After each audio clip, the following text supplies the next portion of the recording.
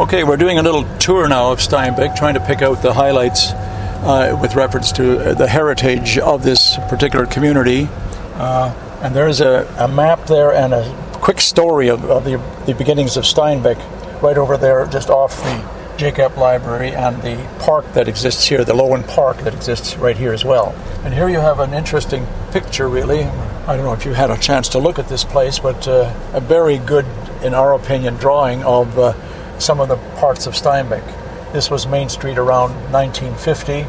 Personally, I can remember as clear as day. I recall walking these streets many times and so on. The one building over there is that's the old post office, the old city hall, town hall, village hall that Steinbach had for many years. That was 1955. Significant thing about that is there's a man standing on the roof there with the Canadian flag just being hoisted. This was just after the Maple Leaf was declared the flag for Canada. Turning onto Reimer Avenue. Reimer is a very noted street. It's really considered the middle of Steinbach.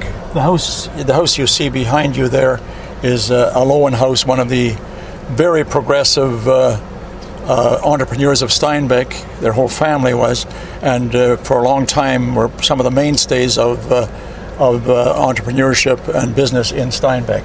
Hanover, very important street to Steinbach. As you go along the street, you'll see it's a sort of a vintage or heritage type of street with the huge trees overhanging the street itself. The people who owned that dealership way back then and started the car sales in Steinbach, 1914, this was their home on Main Street. It was later on moved to here, and this became then the nursing home for the hospital, which was right at this place to my right here. It was moved here, I guess, as a gift basically to the healthcare community, and it's situated sideways, a quarter turn. This is not really the front of it. The front is this way because they needed to have an overarching walkway from the hospital to the nursing home.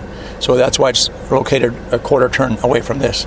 This particular tree here has significance, and it's spelled out in there. It's a tree it goes back to the very earliest of days, an apple tree, crab apple tree, two basic posts to it. One produces fruit one year and the other produces fruit the other year. I guess there's somehow or other what do you call it when you graft something? I guess grafting. And I think this is, to me, is a very significant sort of item in Steinbach's heritage.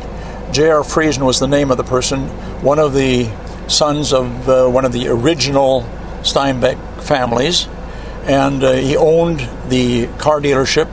It's part of the same building. It's never been totally rebuilt. Like, it's been rebuilt but never taken away. It's just been added to, so now it looks very different than what you had here. But this to me is very, very significant. We were an agricultural, simple community, relying of course on the horse and buggy and all that goes with it.